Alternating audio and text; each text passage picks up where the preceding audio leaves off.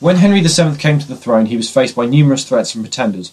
One of these was Lambert Simnel, and he was supported by John de la Pole, the Earl of Lincoln. Now, Lambert Simnel was a boy from Oxford who was trained to act like Richard, Duke of York, and basically show that Henry wasn't the rightful heir to the throne, and this man was. And de la Pole put this together and to show himself as a Yorkshire claimant, and Henry actually had the real Earl of Warwick exhibited in London for all to see, therefore showing that Lambert Simnel was a fake. As a result, the Earl of Lincoln fled to Margaret of Burgundy in the Netherlands. Margaret of Burgundy is a very anti-Henry person, as Richard III was her brother. And basically what they did was they persuaded Margaret to support Simnel's claim and pay for force and mercenaries to invade England. These are German-trained mercenaries who are very good with crossbows and are actually quite dangerous. Henry knew that Simnel was likely to come back, and so he planned his responses. Henry decided to put the Earl of Northumberland back into his main power base in the north, thereby neutralising any potential Yorkist threat in the north, as he gambled that by doing this, many of the other lords would see the benefits of supporting him over a Yorkist power.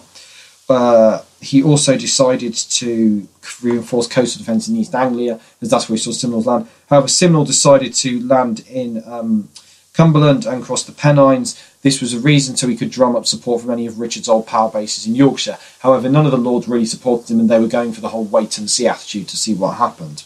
And eventually it came down to the Battle of Stoke Field in 1487. Henry was very worried because obviously 2 years earlier Richard had been facing similar consequences and lost.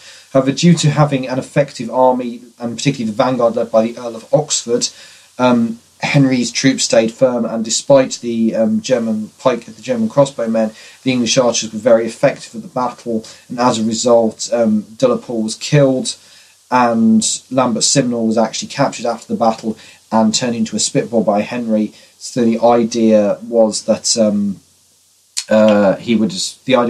would serve Henry loyally. His victory at Stoke was very significant. It brought about the end of the War of the Roses because that was the last of the true Yorkshire claimants, if you like.